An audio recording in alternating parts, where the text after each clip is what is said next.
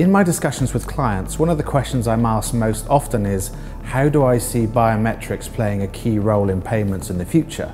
Biometrics are very simply a way to identify a person uniquely. So someone might know your password or your PIN or find it out, but they cannot be you.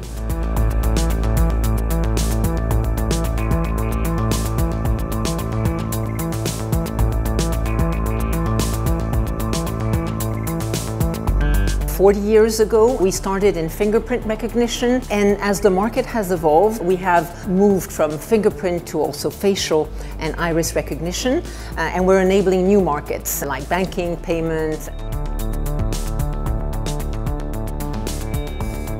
Some studies show that fingerprint recognition is very well perceived in Europe. Today, we're seeing that the most heavily used biometric technology is definitely fingerprint. It's probably the least intrusive, and the support it's had from mobile device manufacturers has clearly helped. What we're also seeing is that different technologies will work well in different environments. If I'm standing in Paddington Station authenticating myself to pick up my ticket, using voice recognition is probably not the best way to go. I'm unlikely potentially to want to use facial recognition software when I'm standing in a queue at a checkout. I think what we'll learn over time is what are the technologies that work best in those different environments and use cases.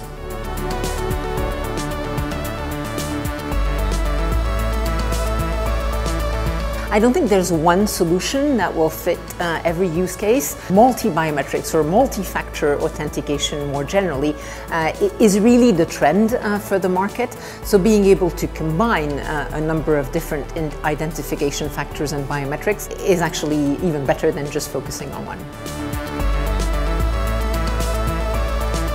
The reality is that it is not a binary yes or no response. There can be false acceptance rates, there can be false rejection rates. But on the other hand, if it's used in conjunction with using the device itself as a form of authentication, all these things build to effectively create an increasingly reliable score by which all the stakeholders can make their call as to whether or not you are who you say you are.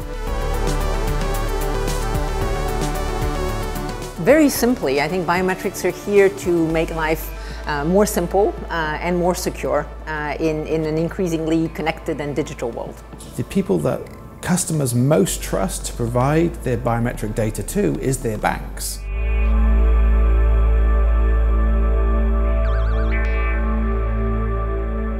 So we're reviewing what opportunity for cooperation exists for us to facilitate that on behalf of the banks, so that Visa, as one of the most trusted brands in the world, can help deliver that experience consistently in an open network.